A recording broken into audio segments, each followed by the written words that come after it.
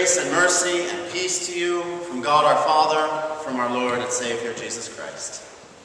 Amen. Amen. We are to week 3 out of 3, looking at one of Christ's trickiest metaphors to understand, when he described himself to the people as the bread of life. I don't think I'm overstating things when I say that Jesus as the bread of life has been one of the biggest sticking points and dividing points in Christian theology for the last, 2,000 years. Understanding how it is that God gives himself to us through Jesus' flesh has been the point of many, many debates. But before we get to that discussion, let's review about how we got here.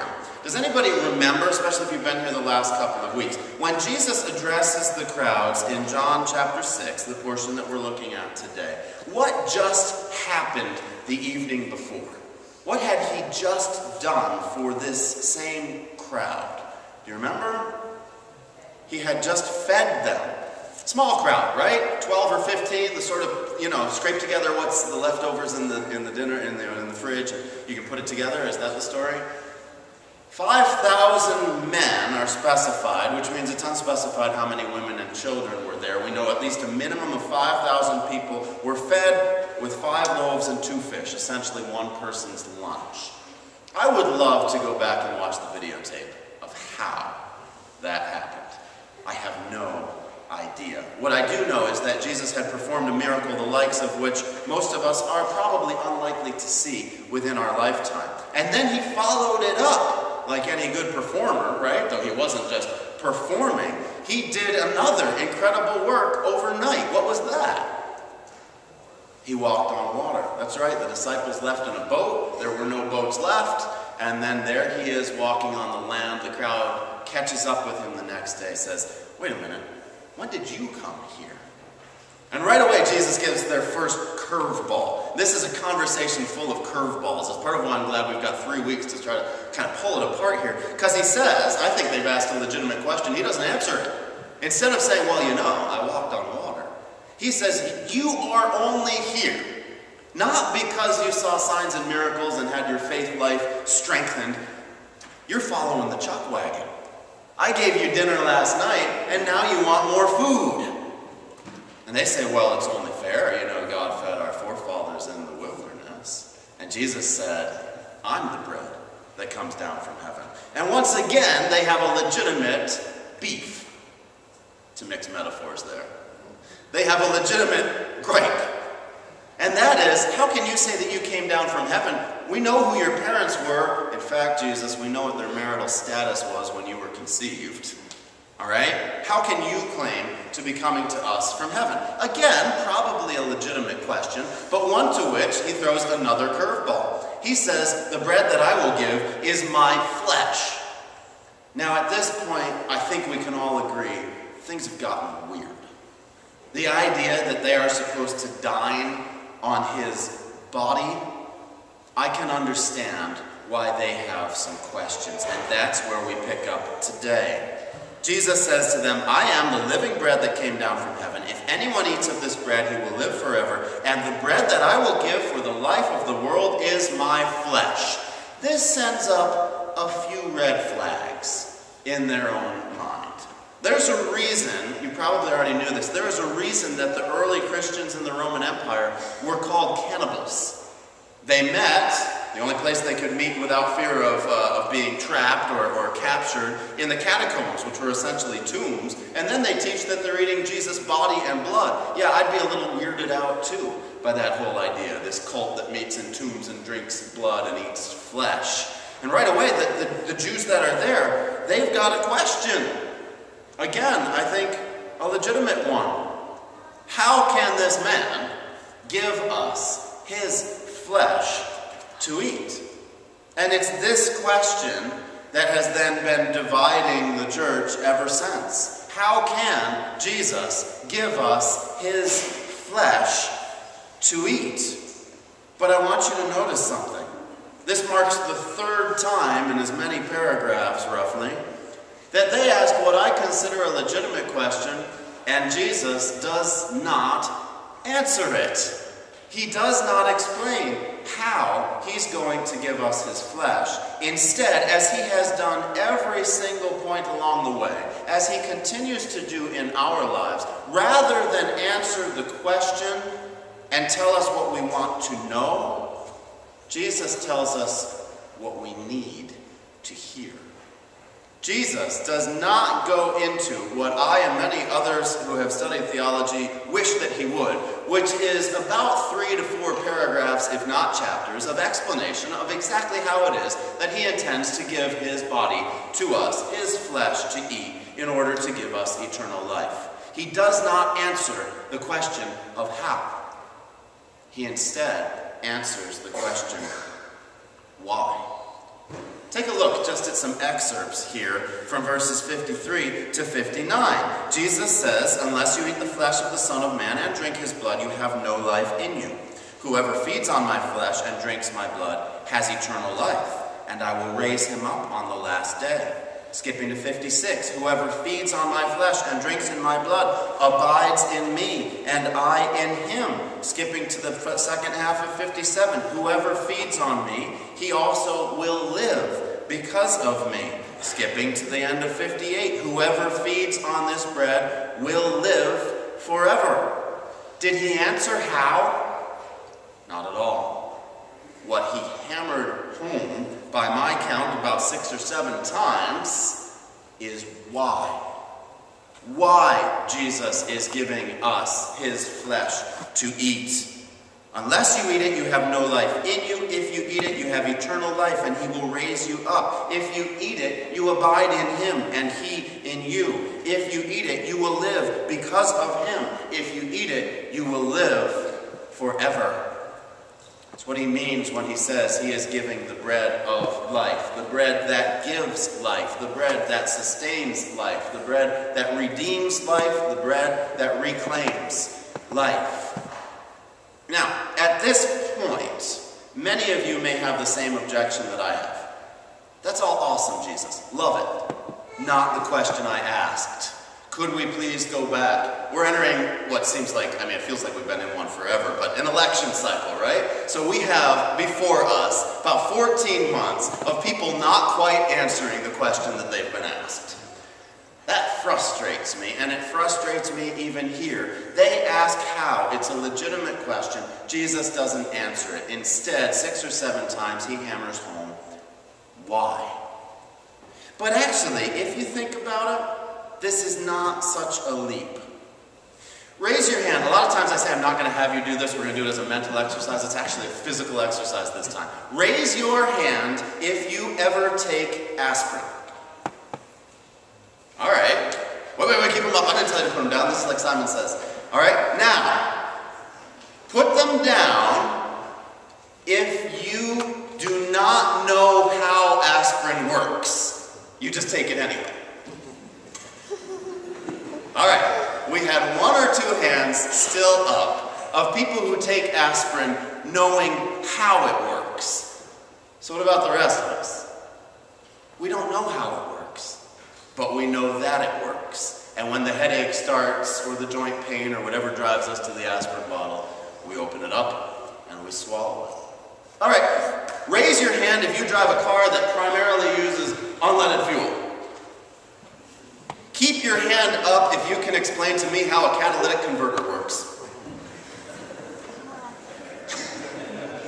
Once again, well, all right, a couple of hands. I thought there might be a couple. Gary, you didn't keep your hand though. You know, I drive diesel. You drive diesel. That's right. Okay, fair enough. All right. Once again, we reap the benefits without fully understanding how. Jesus knows, far more important than us being able to give some sort of physical or chemical disquisition on how it is that he's going to give us his flesh, is that we know why he's giving his flesh. And if we know why he's giving his flesh, we're not really going to care a whole lot about how. But the disciples still are wrestling with this, and I understand that. Verse 60, they say what I feel. And I love the disciples because most of the time they do. I mean, it's easy for us to rag on them and say, well, he gave them the answer. When we have 2,000 years more experience and the gift of the Holy Spirit already living in us, so let's not be too hard on those disciples. Many of his disciples, when they heard it, said, "This is a hard saying. Who can listen to it?"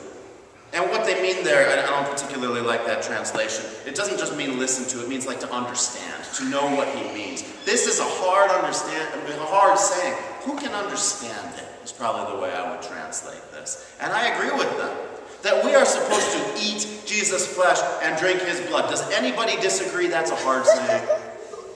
Does anybody disagree that it's very difficult to understand? That's why Jesus focuses instead on the why. The why we receive his blood. We may not, in fact, I would go so far as to say that we cannot ever fully understand this. This is described elsewhere in Scripture as one of the mysteries of God. And if you know my background, you know I didn't grow up Lutheran. I grew up a lot of other things. One of the things that I love about Lutheran theology is how it carefully preserves those mysteries. Jesus says, of this meal that we're going to partake of, he says, when you receive this bread and wine, you're receiving my body and blood. And at that point, the Lutherans place a full stop. We don't need to explain how. Every explanation of how, I think, has taken away from our proper understanding of why. And that's where Jesus placed his emphasis. We don't have to understand how aspirin works to benefit from it. We don't have to understand how a catalytic converter works to benefit from it. We don't have to understand how Jesus gives us his flesh and blood in order to benefit from it. And that is good news, because I don't think we ever are going to plumb all the way to the depths of that particular mystery. And Jesus says in verse 65, "This is why I told you that no one can come to me unless it is granted him by the Father." Looking elsewhere in Scripture, Paul says in his letters to the Corinthians, no one can say Jesus is Lord except the Spirit speaking through him. He says elsewhere, "What do you have that you did not receive?" The way that you would receive a gift. And in the Old Testament, God makes it quite plain through the prophet Isaiah, "My ways are not your ways, my thoughts are not your thoughts. As high as the heavens are above the earth, so far are my ways above yours." Frankly, I've quoted this before, Groucho Marx's famous line, "I wouldn't want to be part of a club that would have me as a member." Right? I wouldn't want to worship and serve a God that I can fully grasp and understand, because that would mean that me, with my flawed and finite mind, I'm still greater than that which I am worshiping. That's always held appeal throughout history. I think that's why idols have always held such appeal. We can understand the way an idol's supposed to work. I give you this, you give me that. If you don't, I chuck you out and I carve a new one. Right? And that's what we do with our human nature. We might not put them on our shelf in the form of, a little Buddha or that sort of thing. Instead, we might put them on our shelf in the form of an award. Or we might put them on our shelf in the form of a photo of our large and beautiful family. We might put it on our shelf in any number of different ways. We might put it in our file cabinet in the form of our retirement plan and our security there. Anything we place our trust in, that is truly our God. And we continue, as John Calvin said, the human heart is an idol factory. We're real good at making idols other than God, because we want something we can explain. We want something we can control. And when you grasp onto Christ, or when he gives himself to you, more properly said, you got more than you can chew on. Except you don't. You can chew him. You can swallow him. Somehow, through mysteries we cannot fully expound on, he gives us his own flesh. And why does he do it? That's the point he wants to make sure that you know. Because his flesh is life. Those who eat of his flesh and drink of his blood, you will live forever, for he will raise you up on the last day. Think of it as like an organ transplant. Why does someone get an organ transplant? Because the organ that they have is not functioning, and if left in place, it will result in their death. And so instead, they're given someone else's, an organ that they did not grow and have not cared for. But in order for that to happen, what has to take place? The donor has to die. That's what Jesus did for us. We needed a complete flesh transplant. Our flesh was so infected and so marred and stained by sin that we could do nothing but die under its condemnation. Except that Jesus came, took that condemnation on his own perfect flesh, which was not marred by sin, so that he could give to us that same flesh, that his flesh becomes our flesh. I have no idea how the physics or chemistry of that work, and to some degree, I don't care. The same way I'm not going to read about how aspirin works before I swallow the pills. I don't need to know in order to receive the incredible benefits that it gives. Now, to those of you that it still gets under your skin from time to time, and you can count me among you, that we can't give a perfect and full explanation to this mystery, you don't have a choice.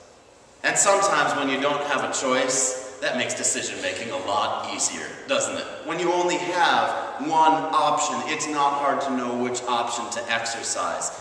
Many of the disciples were troubled by this teaching, some to the degree that they decided, you know what? I'm going to close the chapter on this particular stage of my life. Jesus turns to the 12 and he says, do you want to go away as well? And Simon Peter says, and they're words that we sing during the Alleluia of one of our divine service settings, Lord, to whom shall we go? You have the words of eternal life, and we've believed and have come to know that you're the Holy One of God. They don't have any other options. Classic seminary joke is if you want to be able to fail a whole class, say define God and give 2 examples. Doesn't work that way. There are no 2 examples of God. So when the 12 knew that Jesus was indeed God, they knew that they had no other option but to follow him through thick or thin. When the teaching was nice about the flowers, right, and the birds, when we like the teaching, we follow him. When the teaching's about drinking his blood and eating his flesh, we may not like that quite so much, we still follow him. We don't have any other choice. He is the one who has the words of eternal life. But within that limited array of options, Jesus or nothing else, comes our incredible certainty, our incredible strength.